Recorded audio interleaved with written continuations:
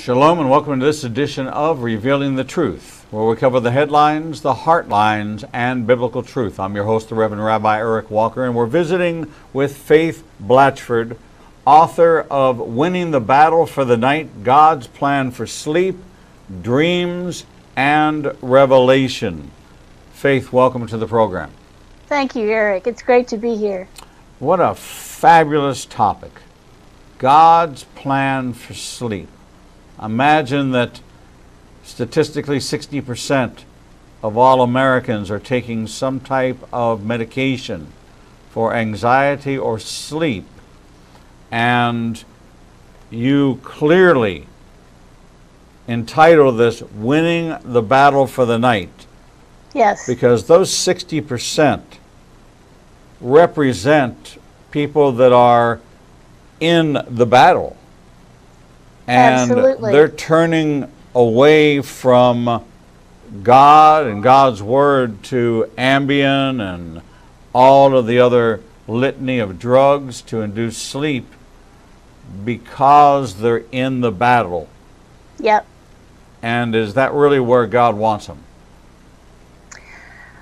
No, obviously his heart is, when you think 1/3 of our life is going to be spent sleeping, or should be spent. Obviously it's not, because there's so many people who are not sleeping, but God had a purpose for it, and it's kind of his time. There's a book, I don't know if you're familiar with the 5 love languages. Oh, sure.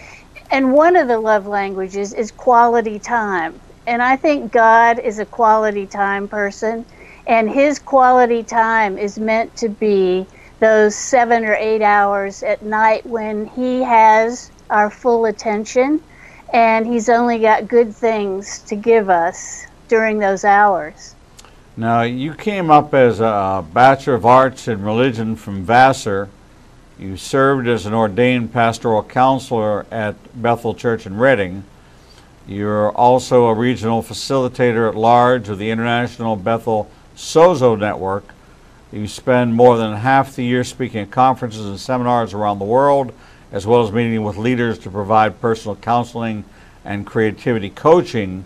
People can find out more about you at www.faithblatchford, BLATCHFORD.com for more information. And you come to us with our great friends at Baker Publishing Group, the Chosen Book Division. When did you,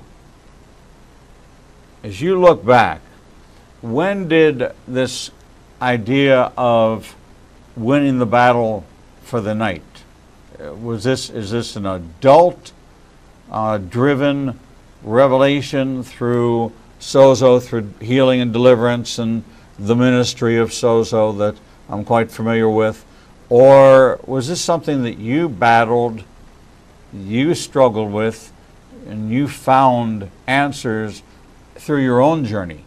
How did you arrive at this point? It's kind of twofold. And so the first part of it started when I was 8, and my dad had cancer. He was an Episcopal priest who believed in healing. It's part of the Episcopal liturgy. So we went to a healing service, and I knelt down at the altar, and the priest came, and he said, "What do you want?" And I said, "I want my dad to be healed."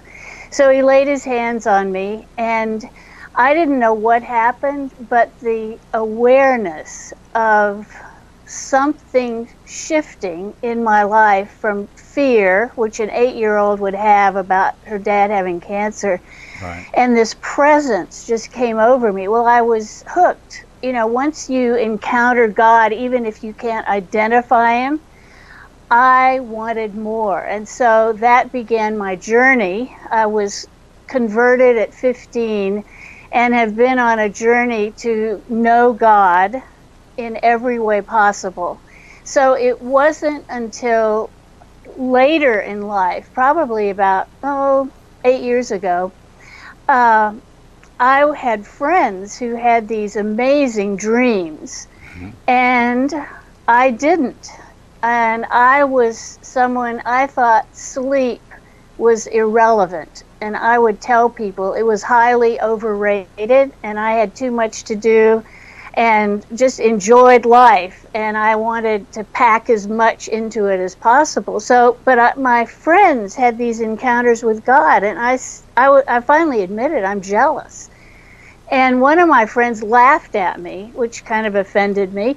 And I said, I'm serious. And I'm confessing to you I'm jealous. And she said, Faith, you don't sleep enough to dream. And suddenly revelation came, like, oh, there's a connection between the fact that you dream and you sleep, and I don't dream and I don't sleep. And so that started me. I still had to be convinced that it was okay and not a waste of time to just sleep. And so that started me on a journey of discovery, and then I began to teach a message called Shifting Nightmares to Dreams, which is the result of my real research and study into, is it worthwhile to sleep? And the answer? The answer was an overwhelming yes, and I had to actually repent and say, God, forgive me for robbing my body and robbing you of the night. And so I wish it had happened, when I was 20, burning the candle at both ends, but it's never too late to adjust, reposition, and reap the benefits of what God intended. Well, in reality, were you really prepared? Were you ready at the time? If you look back in hindsight, you weren't ready. It's sort of a hypothetical. I know I was hungry for God. Mm-hmm.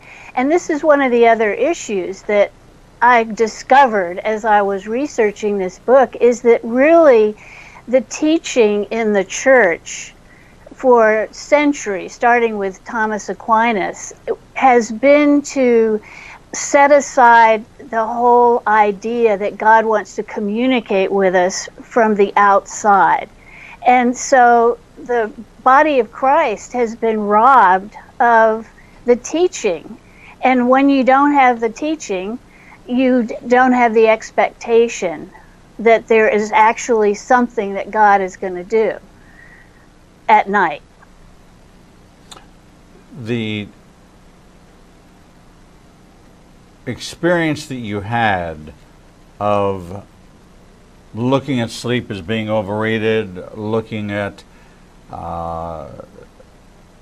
not anything tangibly beneficial about it, how widely or how prevalent do you think that thought, that line of thinking is in the world today?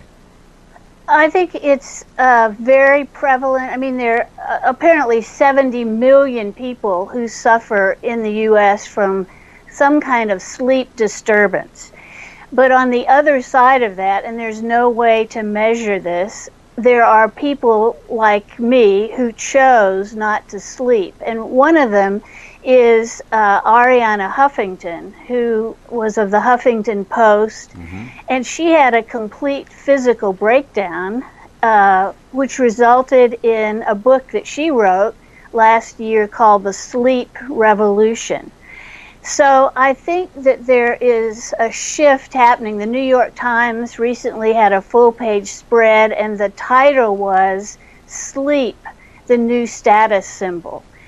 It is a $31 billion industry, according to Silicon Valley, to try and create products to meet this felt need of a sleep deficit. So we can't measure, but I think there are probably those who have insomnia and those who are workaholics or don't know. It's probably pretty equal.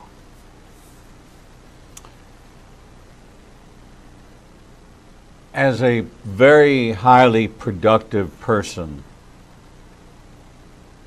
who I do 4 hours a day of live television. I do 250 in-person speaking engagements a year, and I write a book a year on average. I get plenty of sleep. I actually have more free time than most of the people I know, and they say that I'm the busiest person that they've ever known. Mm-hmm. Because we serve a God who, if you are doing His work, He redeems the time. Mm-hmm. And people forget that God is sovereign.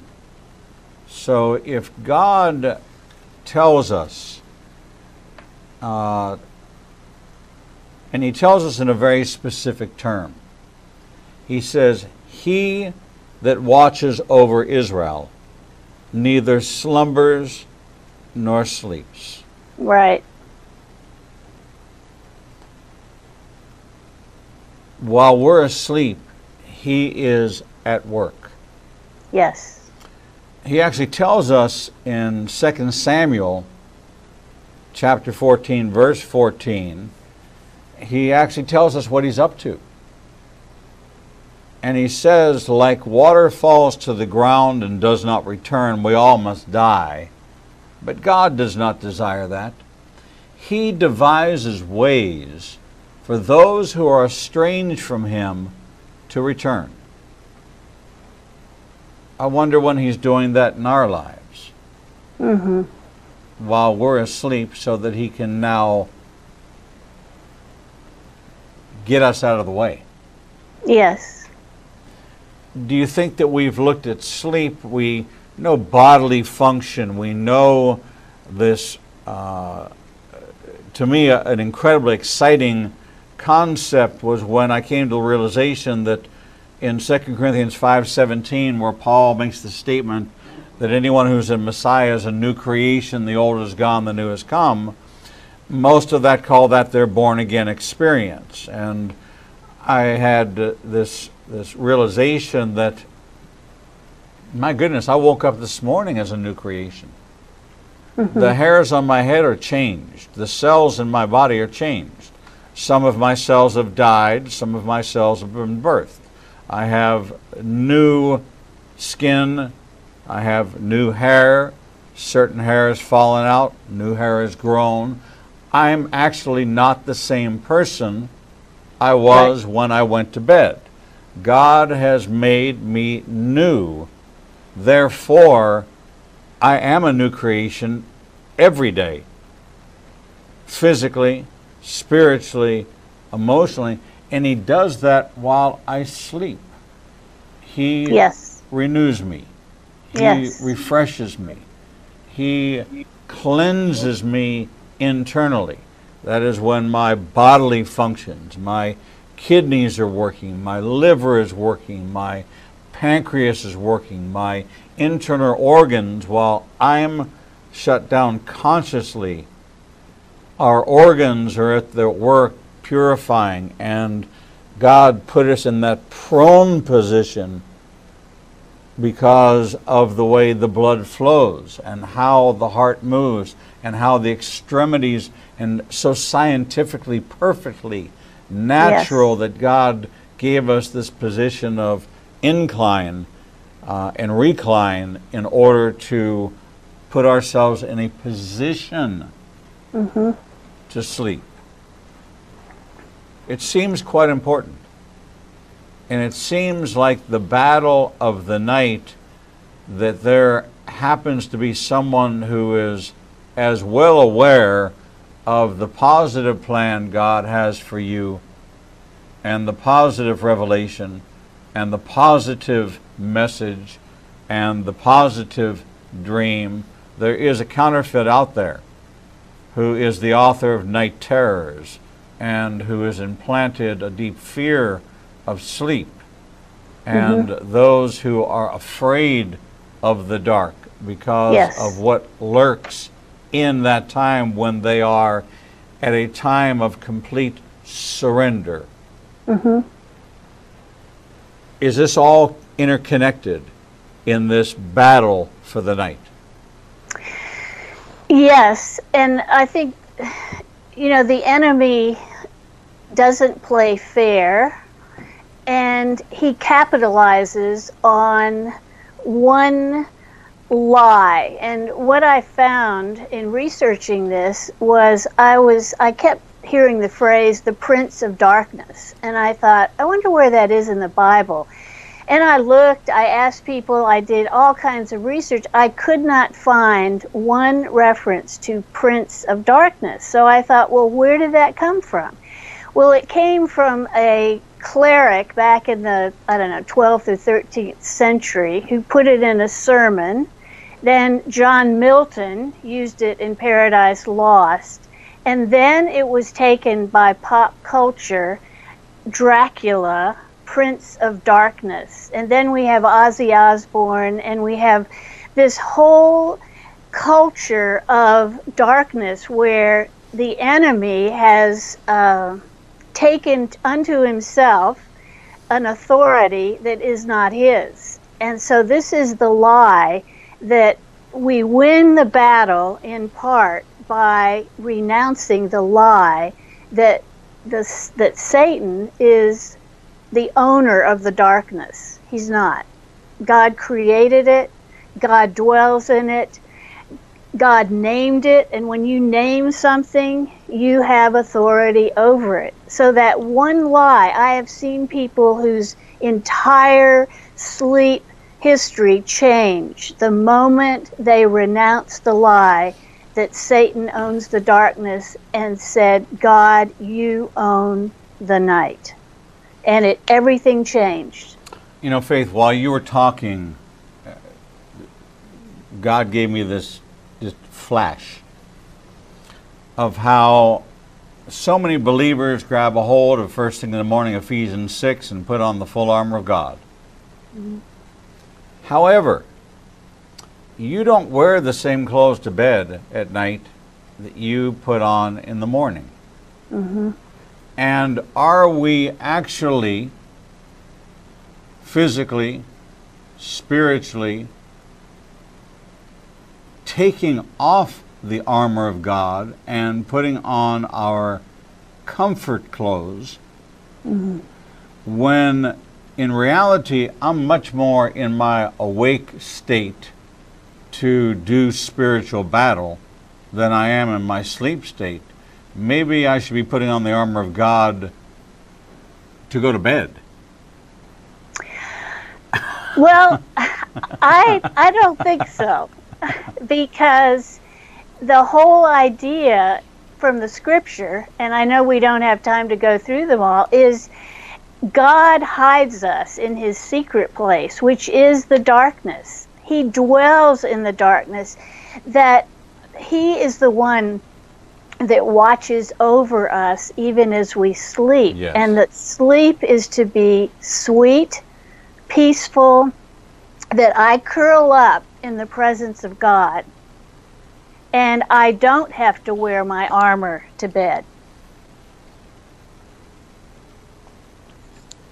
And too many people go to bed with their armor on, thinking they're going to bed in enemy territory. Interesting.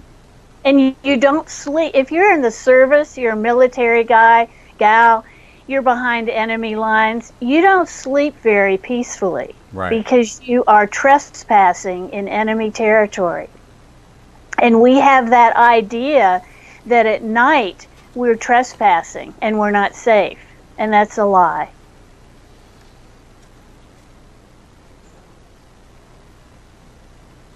This life we live of kind of 8 hours of sleep, 8 hours of work, 8 hours of fellowship, family, however we decide to split the day up, that mm-hmm. God has used this. If we look at God's order and we hold on to the passage that says that every good gift comes from God, then sleep must have been a good gift. Mm-hmm. How have we gotten so turned around? what was it that got you convinced that sleep was a waste of time?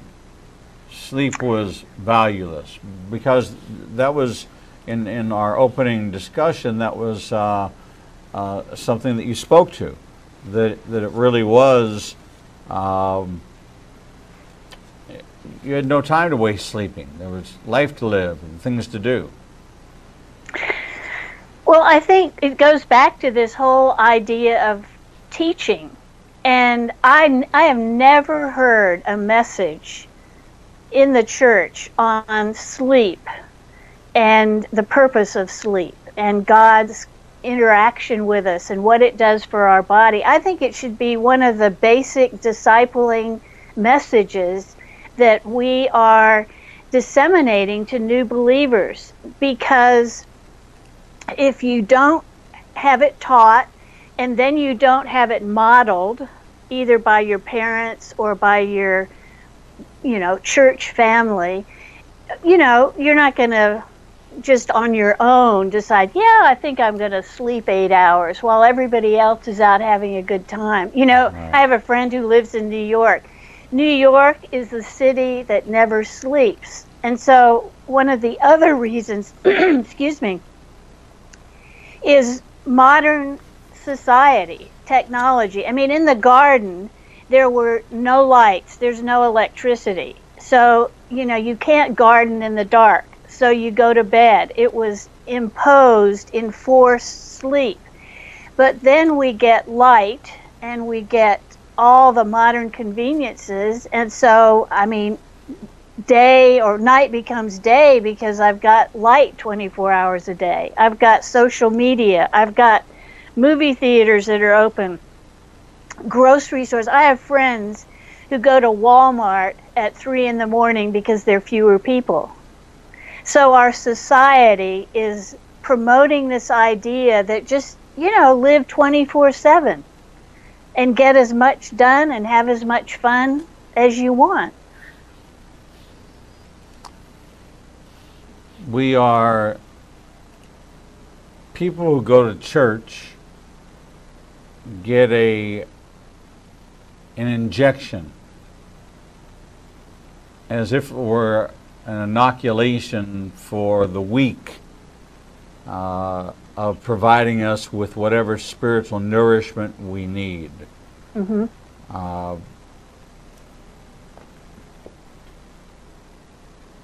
Not sleeping is literally closing a door in the face of God. Mm-hmm. It is saying, I'm not inviting you in. I'll invite you to the dinner table when I say grace. I'll invite you into my problem when I have a need. I will invite you into my circumstance. But when I surrender as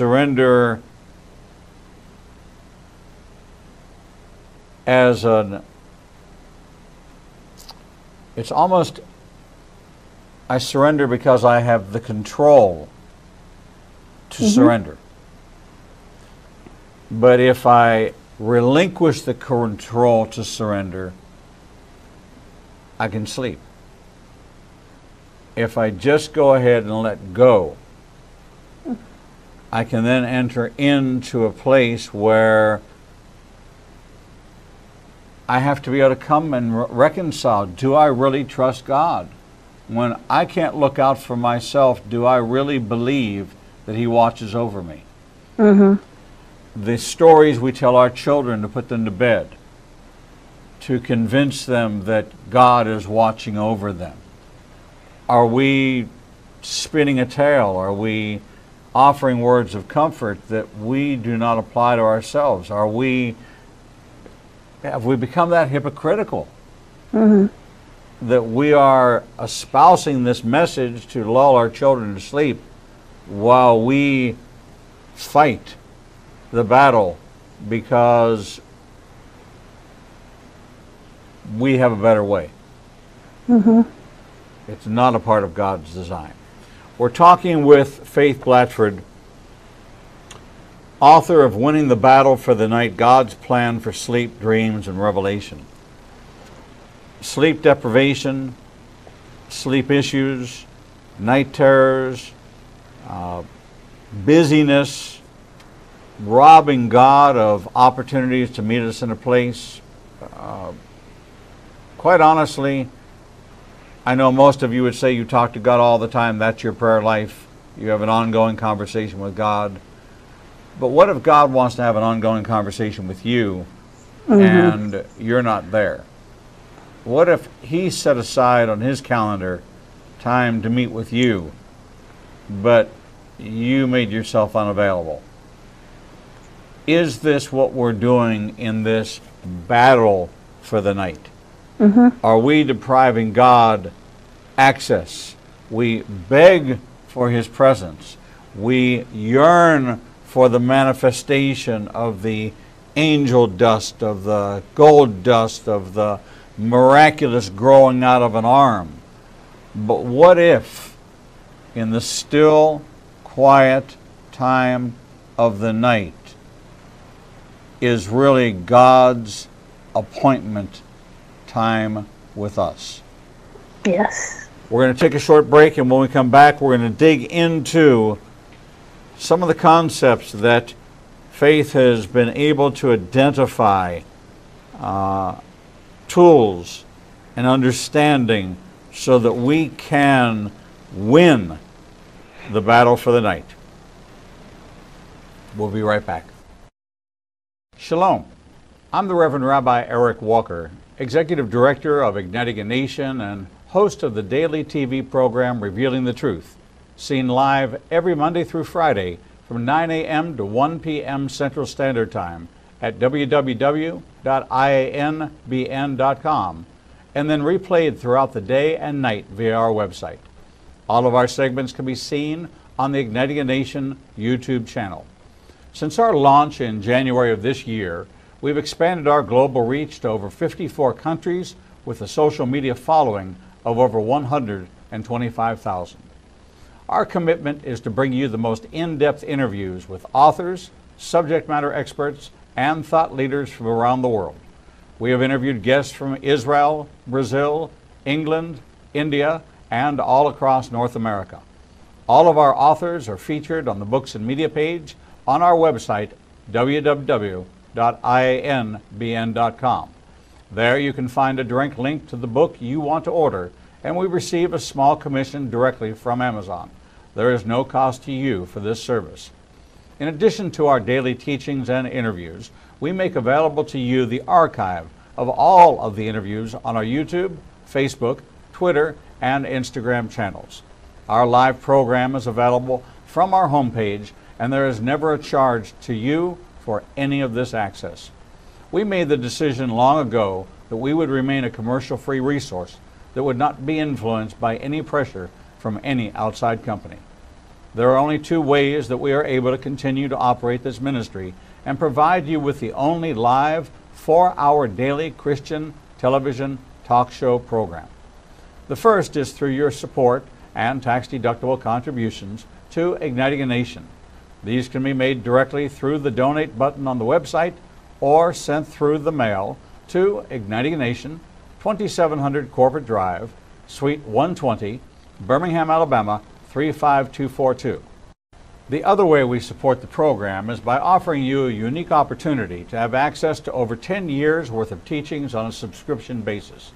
The teaching archives contains all of my prior sermons, Torah studies, prophecy in the news videos, and much more for the low subscription price of $5 per month. This subscription grants you unlimited access to over 800 hours of content not available elsewhere and is updated weekly with the most current prophecy classes.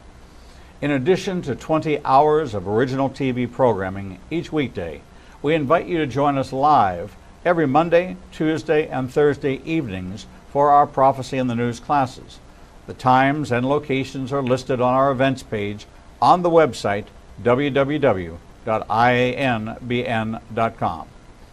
Every day, you and I are faced with the challenge of where we will go to hear the truth. We are committed to bring you the only program of its kind that covers the headlines, the Heartlines, and Biblical Truth. We cannot do this without your support. Since we launched on January 5th, 2017, we have aired over 300 individual teachings, interviews, and commentaries not available anywhere else. We are now working side by side with almost every major Christian publishing house to bring you the most in-depth feature interviews possible. Our one-hour features address every subject that affects the believer's life. We are hearing of salvations from the Middle East, Africa, and all across the United States. Lives are being changed every day, and we have only just begun. Our mission is to become your trusted resource and grant you access to the people, tools, and information you need to grow in your relationship with the Lord. You can help us by liking us on social media and through your financial support. We know you have many choices in who you support, but we are prayerfully asking you to consider helping us keep revealing the truth, true to our calling, to cover the headlines, the heartlines, and biblical truth like no other program available. Donate today and help us bring the message to the four corners of the earth. Visit www.ianbn.com and donate, buy a book, or subscribe to our teaching archives. Without you, we do not exist. Shalom and welcome back to this edition of Revealing the Truth, where we cover the headlines, the heartlines, and biblical truth. I'm your host, the Reverend Rabbi Eric Walker, and we are visiting with Faith Blatchford, author of Winning the Battle for the Night, God's Plan for Sleep, Dreams, and Revelation. You know, while we were on break, Faith and I were talking, and we were sharing some experiences, and I said, you know, in my lifetime, I've not been one who has been would fall in the category of a dreamer. I have people come to me daily in the office here and say, Rabbi, I had a dream. Can you tell me what this might mean? And they'll talk to me about their dreams, and they're in Technicolor, and they have shifting landscapes, and they're exotic, and they're vivid, and they remember times, places, events, people.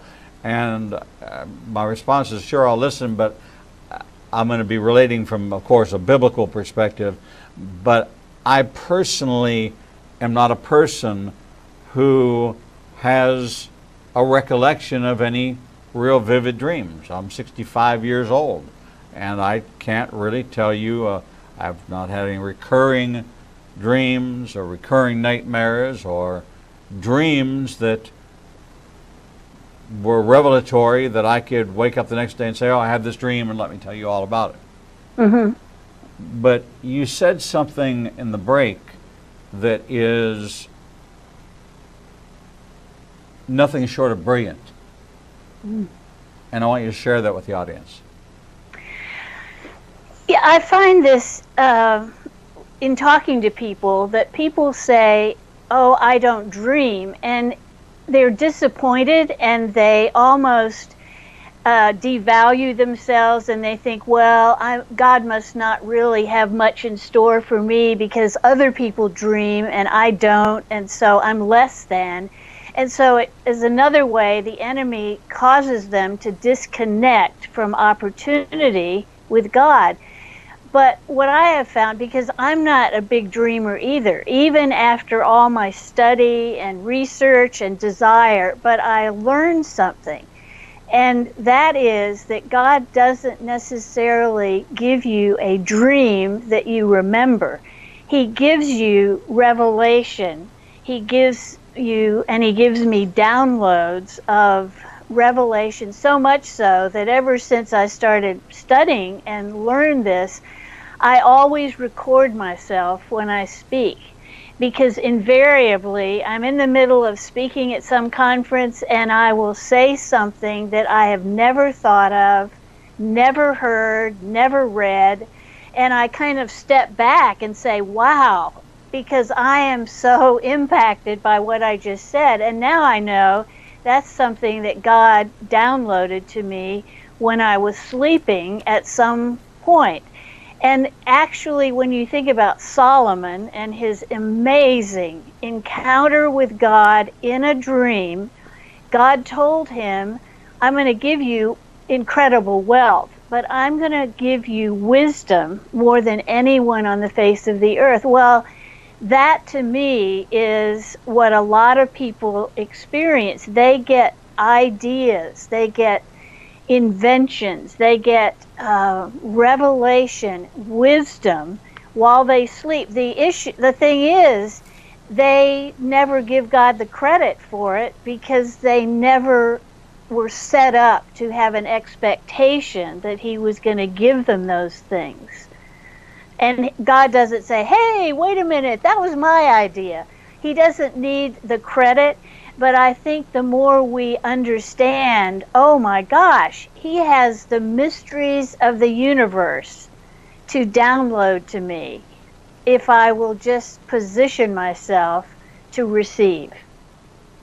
You know, it's so interesting that you said that. If we reframe our understanding of it was my idea, it was my thought, and say, and even make the effort to look back and say, what was the genesis of that idea? Well, you know, I woke up one day and I began thinking. Well, why did you begin thinking that day when you woke up? Because the seed was planted while you were asleep. And if we reframed our position on how much we think of our own intellect and our own capacity for creativity, and really did honor God, who is the author and the finisher, who does know every one of our thoughts, if we reframed it, we would then put him back in the position of creator. That the work of creation, technically, Hebraically, was completed in 7 days. 6 days of work, 1 day of rest. But the creative power of God never ceases. Therefore, we serve the Creator of the here, the Creator of the now, the Creator of the past, the present, and the future. And I wonder how our faith would be girded up if we began to acknowledge more of God and less of ourselves and the ownership of these ideas. Would God then honor by saying, now that they were one of the 10 lepers who came back to thank me, I can trust them with more. They were faithful to give me the glory. Would that open up the door to an even greater, deeper, more provocative relationship with God if we did give him the credit? If we did win the battle for the night by starting out by accepting the assignment, which is, Lord, I put myself in a position to receive. We do that at the altar. We do that in church. We do that in our waking moments. But it seems we resist that posture at the time in which we should be applying it the most. I don't fault people, in general. And it does go back to this whole issue of we have not been taught. Yes. And we have been robbed through lack of teaching. We've been robbed through the deception of the enemy. And so people have no clue about the possibility. And so I don't fault people. I'm just on a mission to inform and to challenge people to, hold out this incredible opportunity to interact with the creator of the universe, who happens to be our Father, and who wants to share with us and have us collaborate with him, because creativity is always collaborative. It was in Genesis and it continues to be. But we need to position ourselves to be able to collaborate with him. Do you think that because we've become such carnal people that we have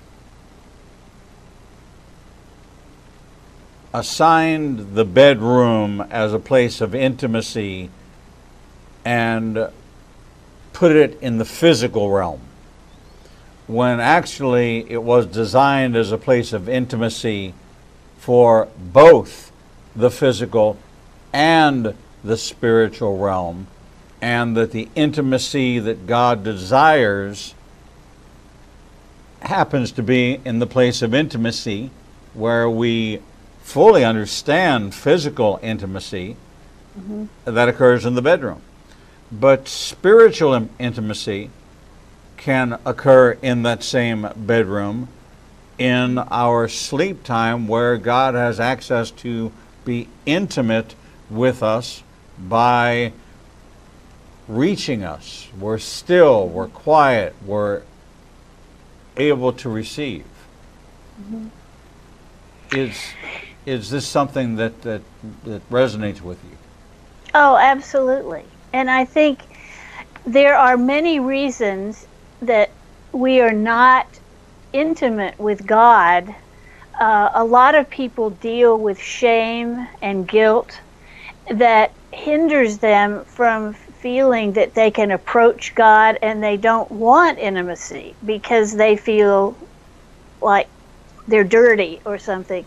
So this whole issue of forgiveness and lack of forgiveness, I think, is key in many ways. One is forgiving ourselves so that we can enter into God's presence, receiving the forgiveness. The other side of that coin is forgiving other people. And I think Paul's word to the Ephesians, he said, don't go to bed angry, because you give a foothold to the enemy. And I think that when we hold on to anger, that becomes unforgiveness. It becomes resentment, bitterness, judgment. And we send up a huge spotlight into the night sky that is, instead of calling all angels, we're calling all demons. And the word nightmare actually means night demon. And so when people wake up and they say, oh, I had a nightmare straight from hell, it was. But I think we control, to a great degree, what we interact with at night, and one of the major ways is lack of forgiveness. And for me, I mean, it's a no-brainer. Do I want to forgive somebody who offended me? I don't care what it was. Or do I want to hold on to the offense and just subject myself to the tormentors at night? And I mean, hands down, I'm going to forgive. But I think the forgiveness message has not been emphasized enough so that people understand it's critical to live in forgiveness. You talk about that in the book. Yes. You actually make it a very important part of calling it the weapon of forgiveness. Yes. That there is so much power in this weapon of forgiveness that it sets the captives free. Mm-hmm. We're held captive to unforgiveness. We're held captive to bitterness. We're held captive to thoughts, and we are told to hold every thought captive to the mind of Messiah. But Messiah's message was a message of forgiveness. Yes. And I think we're confused by what forgiveness means. It does not mean condoning. It means releasing. Mm-hmm. It means letting go so that we can receive forgiveness. Mm-hmm. the time, and I'm looking at the setting. Excuse me. In your book, do you talk about preparation, preparing yourself for sleep? And, yes. And what some of the vital, important steps are that you feel you outline in the book people need to be cognizant of in order to put themselves in a position to receive? I think it's on 3 levels, because we are a triune being, just like God is. So there are the physical preparation, the mental, and then there's the spiritual aspect of it. And I think on the physical level, I mean, it's simple things like don't drink caffeine before you go to bed or after a certain hour in the day. Don't eat carbohydrates, sugar that you know it keeps your children awake. Well, it's going to keep you awake. Right. Physical aspects of the temperature in your room. It actually needs to be a cool temperature, 68. Those are some of the physical. The mental things have to do with things like social media, because the blue light and the screen on your phone, your iPad, actually affects the rhythm of your body and wakes you up. So there is actually on an iPhone a setting called night shift that will, at a certain time, it will change the light on your screen. But even more importantly, it's put the phone away, put the iPad away, take it out of your room, because so many times we get stirred up by something we see on Facebook. Somebody had a party and we weren't invited. So it gets us to thinking, and it gets us into a place of offense. And that takes us to the third, the spiritual dynamic, which is the forgiveness element. Another aspect of that is the whole issue of pornography, which is not a popular topic. But when we put it in this realm of giving God access to us, the enemy has used pornography both as a form of comfort for people rather than God's comfort, but also using pornography, it captures the screen of our brain. There's only one screen. So the place that you view pornography is the same screen that God wants to download visions and dreams. And once again, it's this choice. Do I want to be tormented by demons, or do I want to forgive? Do I want to watch pornography and have my nightlife captured by those images, or do I want God's downloads of visions and dreams? So those are some of the spiritual, physical, mental repositioning that we have control over.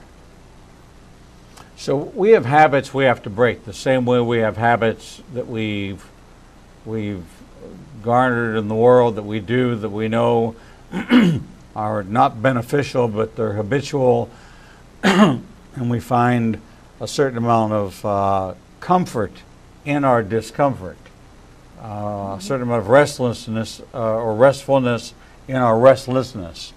And you give in your last chapter dream questions. Mm-hmm. You take us on a journey.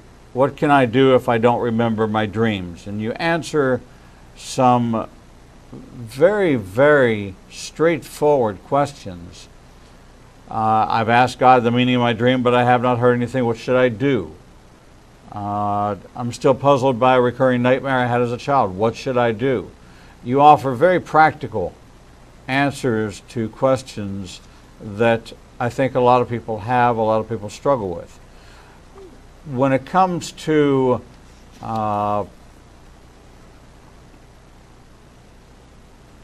self-inflicted obstacles to sleep, and this reaching for the sleeping pill because it's a habit, and I've made myself think I didn't take it, so now I'm not going to be able to sleep. How do we break that cycle? First of all, I know there are millions of people who have sleep medication prescriptions, and number one, there is no condemnation. Absolutely no condemnation. I think the burden is on the church that we have not taught people about sleep and about God's gift of sleep. And we've not taught people how to deal with their anxiety and their pain. So I don't fault people, but I think that there has to be a willingness to connect with God and begin the journey of discovery that actually God can deal with the issues that I'm worried about that keep me awake, because a lot of people suffer insomnia. They also suffer from depression and anxiety. There's a link. So let's find the answer from God for the things that I'm anxious about, and that will affect our sleep. I don't want to condemn people because the only thing they could find was Ambien. I'm here to say, hey, you found Ambien, let me show you another prescription. And it actually is something that God provides. And so we are the ambassadors of sleep, so to speak, from God, to help people put down whatever they're using to find rest and to introduce them to the God of sleep. And this is something I have these cards, it'll be backwards, but that I carry with me, and I have been amazed because everywhere I go, even TSA agents, this is the latest one, Newark Airport, they were questioning me, and they said, what are you doing? And I said, I'm an author and I have a new book that's come out. And they said, what is it? And so I pulled out the card, and I had quite a lengthy discussion with two TSA agents. One wanted me to autograph the card because this issue of sleep knows no boundaries. It's every race, every economic level, education. So this is a wonderful opportunity to connect people with the God of sleep, because of this felt need on the part of millions of people. As you and I are talking and people are watching the program, the question comes up, if no one is out there talking about this, and you've risen to the role of being the spokesperson, what do you think about appearing on this program on a regular basis, a monthly basis, of giving a teaching and having a conversation related to some of the common issues that you're hearing from people that need ministering in the area of sleep? I would open up the email lines at info@ignitinganation.com, put in the subject line questions about sleep, and have we post that we would open ourselves up to answering some of the questions, some of the struggles. Many of them are answered in here, but to answer all of them would take an encyclopedia. Right. But if we have identified, you and I, in just this hour, that the pulpit is not addressing sleep. Right. Doctors are addressing it through pharmacology, and they're making a fortune at it. If sleep is so important to God that 1/3 of our life is assigned to it, what can we do about it, and how will that change us as believers? I think it's too important a topic not to talk about on a regular basis. So I want you to consider that as an offer. and Thank think you. about whether or not you'd be willing to join us as one of our regular contributors. Right here on this program, we have several others. We have them from the headline, we have them from the heart line, and we have them from the biblical truth part of experts to come on with us. And I think this is an important issue, and people are even afraid to talk about it among themselves. Right. They feel embarrassed or ashamed. Well, we have run out of time. At Faith, I want you to consider that offer and talk with Grace and see what we might be able to set up. We've been talking with Faith Blatchford, author of Winning the Battle for the Night, God's Plan for Sleep, Dreams, and Revelation, a subject we don't talk about enough, but one that's tackled in this very, very unique book that is blowing wide open this topic of these 8 hours that God has set aside for himself, that we have muddied up as much as we possibly can. Faith, thank you so much for being with us here on Revealing the Truth. Thank you for writing this book. We wish you much success, and we hope to see you again very soon. Thank you, Eric. It's a God pleasure. bless you. Thank you. God bless you. We're going to take a short break, and when we come back, we will bring you the next edition of Revealing the Truth.